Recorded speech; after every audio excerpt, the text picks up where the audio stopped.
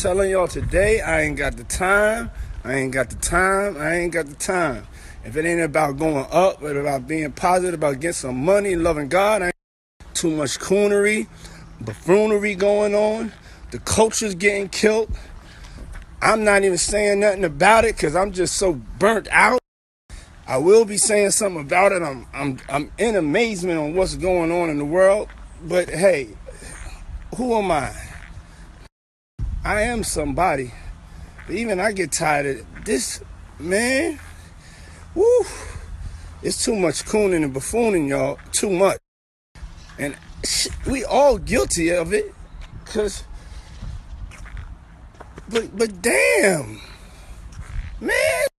I can't believe this is what hip-hop has become, man. I just can't. My mind is, like, blown, man. So, y'all need to watch some documentaries on hip-hop. People don't even know what hip-hop is.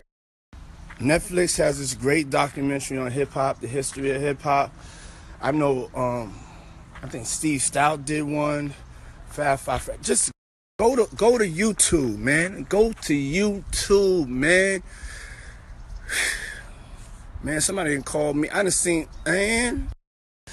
So I'm staying off my social devices. It's too much cooning and buffooning. Too much cooning and buffooning.